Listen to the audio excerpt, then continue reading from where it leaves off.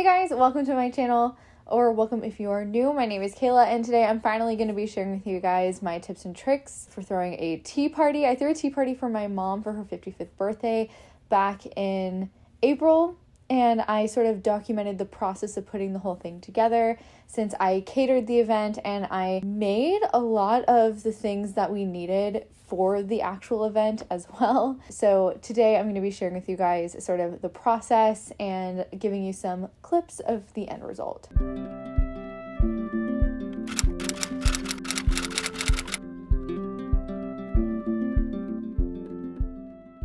Okay, so back in April, I asked you guys if you wanted me to share the process of me throwing a tea party for my mom.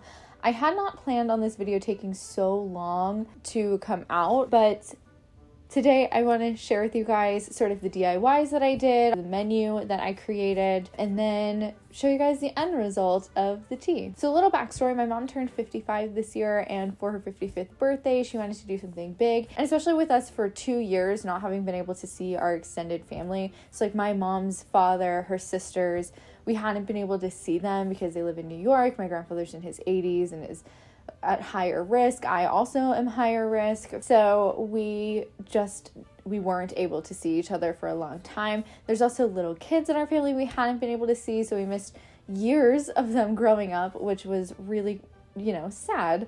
But we were so excited to be able to have them come and celebrate my mom. So the first thing that I felt like was kind of special, I went to Target and I just got generic invitations for the tea. They were really cute. They had little flowers on them, which fit with our theme. We did pick a flower and butterfly theme because my mom really likes butterflies. And then one really special thing that I think anyone can do, it's a pretty inexpensive DIY, is to put a wax seal on your invitations. Wax seal wax is pretty inexpensive. I'm sure you can use other things. I feel like I've seen people use crayons before, and then you would just, of course, need the wax seal stamp. I actually had a wax seal kit, so I was able to just go ahead and use my wax seal kit for the invitations. And I felt like that was a really special way to sort of send it off, and like, it's a tea party, so it's kind of, more elegant type of event.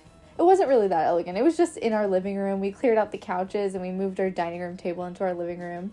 We ended up having, I think, around 30 people show up, which was really, really lovely. But I still felt like it was a really special way to send the invitations off to our friends and family. Then I decided I wanted to DIY the bulk of the things that we needed. So for party favors, I decided I wanted to make teacup candles.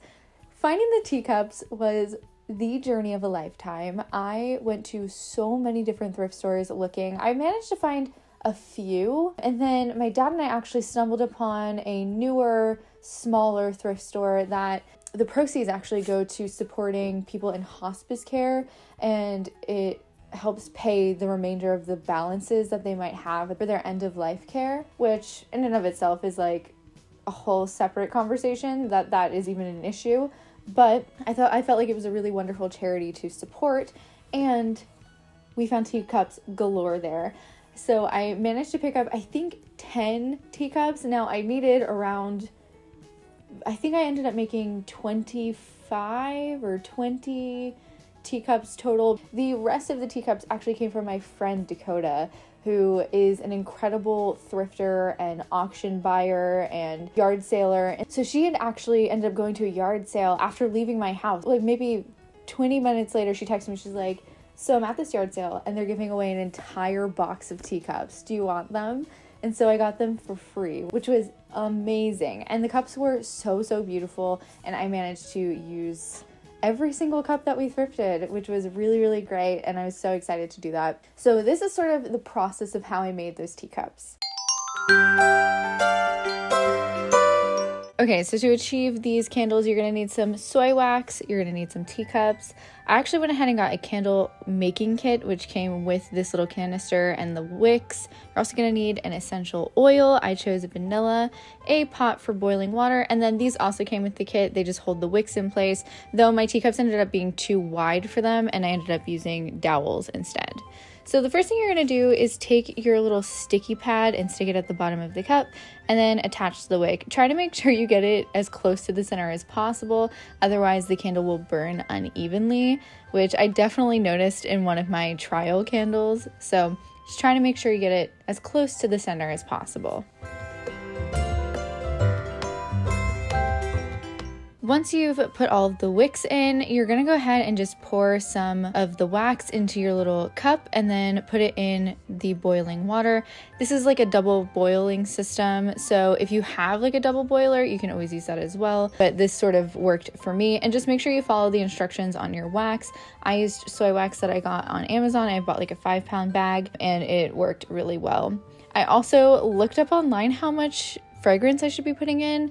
I think I put 9 full syringes, and I burned one of these candles the other day. Cannot smell the vanilla at all, so maybe you might need more than that, but play it by ear. I think this is kind of one of those things where just add as much as you want. Also, make sure as you're transferring the wax, you're being really careful because the metal is going to get hot. Then if your teacup or whatever sort of container you're using can fit the wick holder, make sure that you put that on. I'm again using dowels, and then I'm just very gently, evenly pouring the wax into the teacup, and then just let it sit and cure, and voila. I also wrap them up in little cellophane packages for our guests.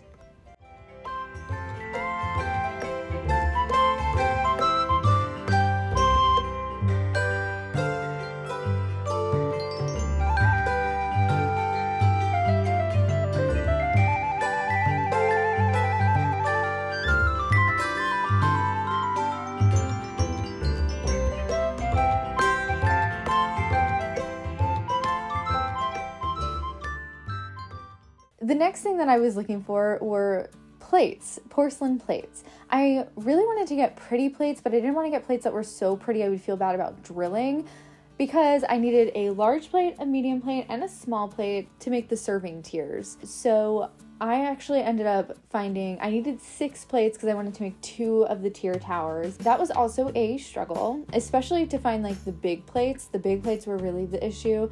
Finding the medium and the small plates were really simple. I was able to do that quite quickly, but it did take a bit of shopping around to find the bigger plates. Eventually I did find all of the plates that I needed, and this is actually a DIY I saw on Escape to the Chateau, which is an incredible show. If you guys haven't seen it, it's about a little British couple that moves to France and buys a chateau, and they fix it up. I believe the wife is a designer and the husband is a architect. They have like the cutest little family. They have 2 kids and they're just like the sweetest. And the wife actually decided to drill holes through some porcelain plates and make the serving tiers for a tea that she was having at their chateau. And so I love the show. I've literally binged it from beginning to end. It's on Peacock and it's free if you live in the United States. I really wanted to try this out, so I ended up getting some diamond drill bits off of Amazon. They're really inexpensive, and I asked my dad for some help because I was a little bit apprehensive about drilling porcelain, and to be fair, so was he a little bit, but we figured it out and it was so much fun. So this was the process of making the tier servers. This DIY is actually relatively simple. You're just gonna need 3 different plates, a large one, a medium one, and a small one.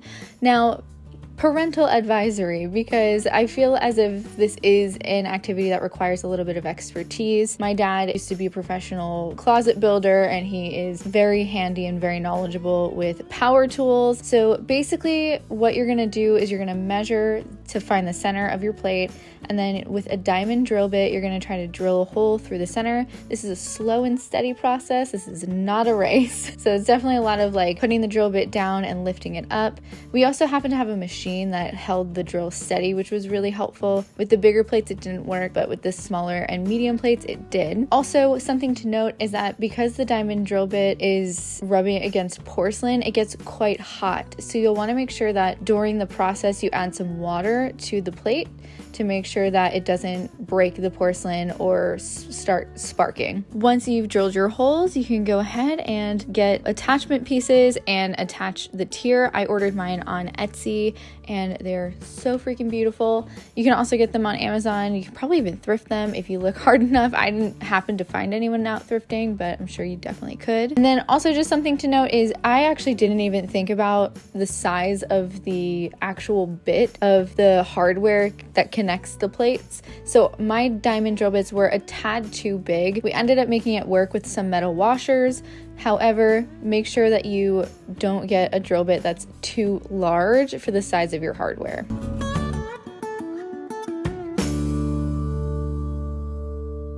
Like I said, I also made the menus on Procreate on my iPad. So really, this was just a matter of going to the place where I knew I wanted to get my menus printed, figuring out the different sizes they had, and then plugging that size into Procreate and just sort of drawing it on. It was definitely like a trial and error type of thing. I don't love my handwriting, but I was making the menus, so it was sort of just like, okay, do what you can, write it out with like the neatest handwriting you can, and then just move along from it. As long as everything was readable, I felt like that was fine, and I actually think they ended up turning out really, really beautiful. I actually got them printed at Office Max, and they were really affordable. So if you're ever looking to print menus, Office Max is a great option.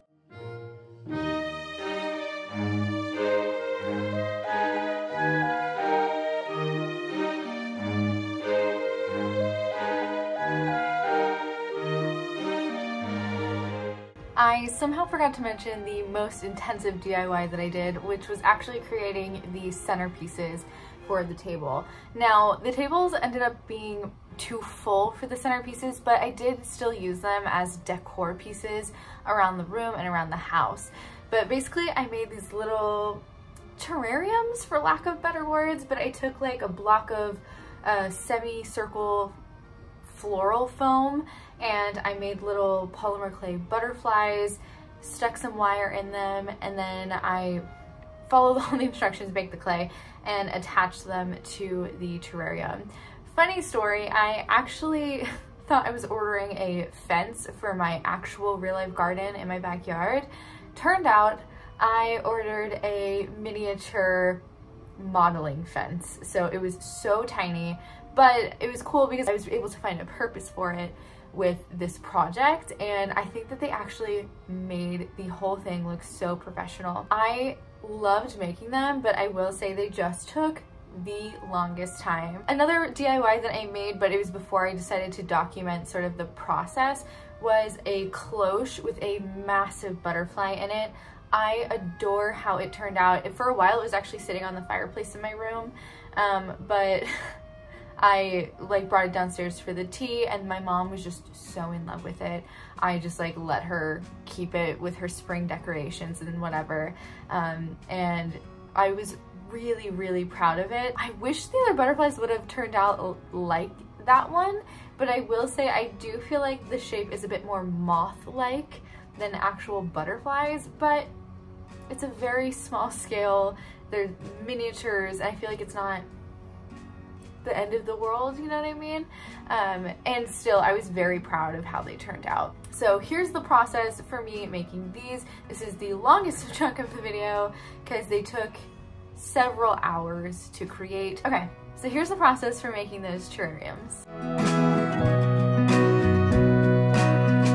Okay, so for this DIY, you're gonna need some colored clay. I'm just using pink and blue. You're also gonna need some black and white clay, a clay extruder, which you can find these online, some matching mica powder, which is basically just an iridescent powder, some wire. I'm using some earring wire, a foam half circle craft moss, and then you're also gonna need hot glue and possibly crazy glue later, just depending on how well your wire sticks into your butterfly. So the first thing you're gonna wanna do is take one of your colored clays and just sort of mix it into a ball, and then you're going to just start to gently flatten it. You're going to press it a little bit flat and then also taper it out into a teardrop shape. Once you get it to a little teardrop, you're going to want to recreate this step 4 more times, and each teardrop will act as a wing for the butterfly.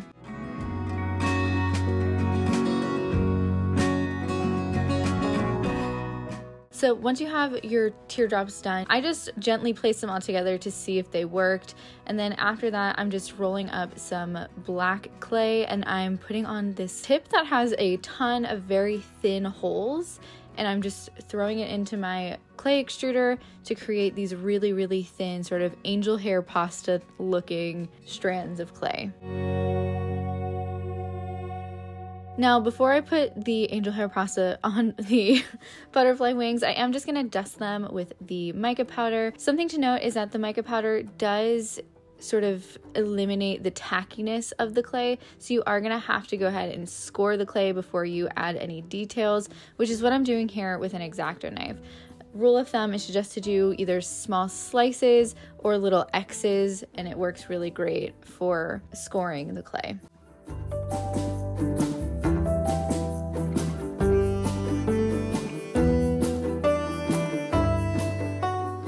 Once the clay is scored, I'm just going ahead and wrapping the outside rim of each wing with a black strip of clay, and then just adding some organic lines on the inside to sort of mimic a butterfly.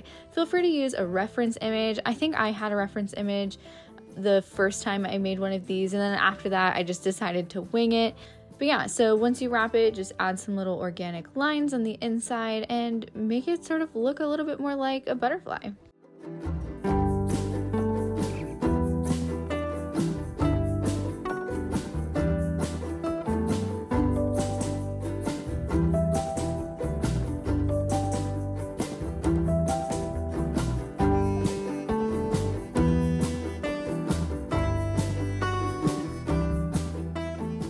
And then you're going to do the same thing with the white clay, throw that into the clay extruder, and now this time you're just going to be cutting the most microscopic itty bitty little pieces and rolling them into tiny balls and pressing them into the tips of each of the wings. And that will just give that sort of spotty detail that emperor butterflies have. Once you have your teardrops done, you're going to connect them pointy side to rounded side, if that makes sense. Then you're just going to take a oval to put in the middle as the body. I did sort of differentiate by indenting around sort of the head area, and then I bent back the wings a little bit and just shoved the little wire into the bottom of the body of the butterfly. You can add antenna by just rolling up some clay, scoring it, and attaching them.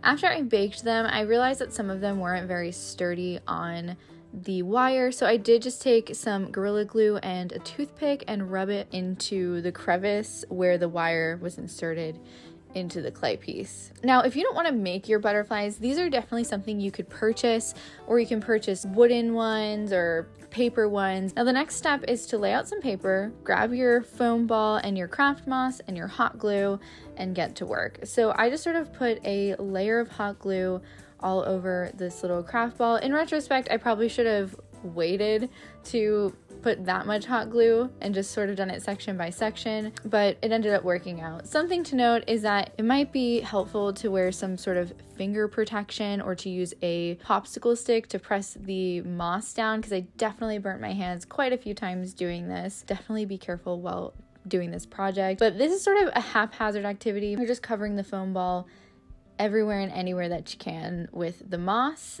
And then once it is fully covered, you're going to take your butterflies, press them into the foam, and then add a dot of hot glue to secure them in. You can either put the hot glue before or after. I went with before so that I can push some of that hot glue into the hole. I put 3 butterflies per terrarium, I guess we were calling them, and I tried to make sure that I had different colors and different styles in each one.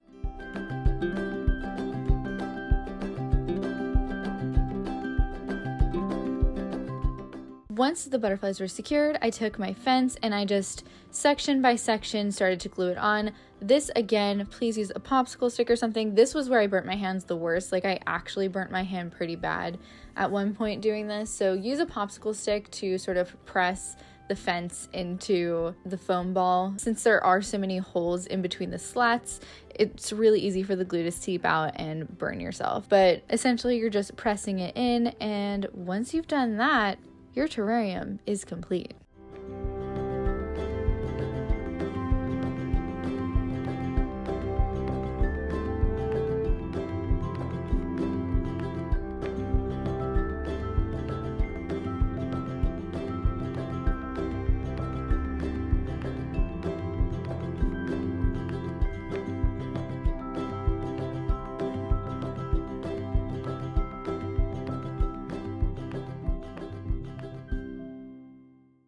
As for everything else, I actually ended up sourcing the tea sets that I got from my friend Dakota as well. She picked up 2 boxes of full tea sets at an auction, and she very graciously sold them to me.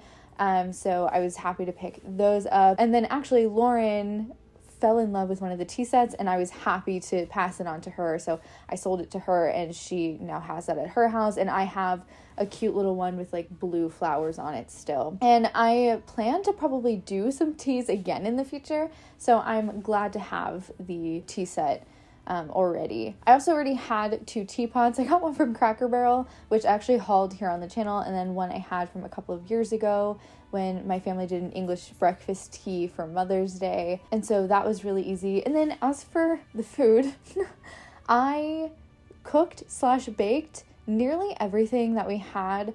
There were a couple of things that I was really grateful that other family members sort of brought with them. My Aunt Ange made pecan puffs, and she made little mini cheesecakes, and then my Aunt Linda made chicken salad, and we put together chicken salad sandwiches. My Aunt Ange also made like these really incredible caprese like bread sandwiches kind of things, and they were amazing. She made her own vinaigrette glaze. And my Aunt Linda brought the mozzarella cheese down from a bakery in New York. So everything was like very fresh and really good.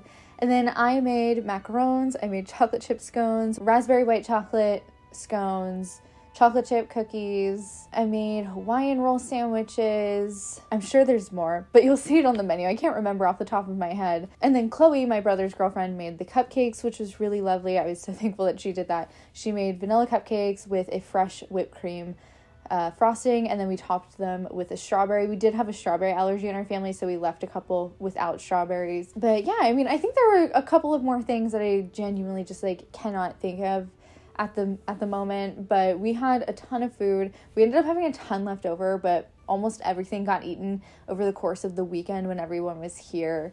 And we just had such a good time. So thank you to all of my friends and family who helped pull this off. I have never felt more gratified and more accomplished in a task, and I never enjoyed doing something more. And so it was just a joy and a pleasure and an honor to be able to do this for my mom. As for decorations, I ordered a balloon arch on Amazon that had little butterflies that you can stick to it. I picked up a massive like yard sign that said like happy birthday on it from Party City, and then we picked up some tablecloths. We wanted to just go simple because again, we had some little children who were participating in the tea, and we wanted to just do easy cleanup, so we went for plastic tablecloths, which you could definitely do nice linens if you wanted to. We did have real plates and real teacups, and then I also ordered these little flower shaped spoons for the tea, so everybody had like a little flower spoon for their tea. But we used paper napkins and we used plastic tablecloths because we felt like that was a easier way to clean it up, and especially if there was a spill, we didn't want anything precious to get ruined. And yeah, I think it was totally fine to do it that way. Yeah, and so I think that's really everything I wanted to share, but that was the tea party, and so here's a little bit of the final results.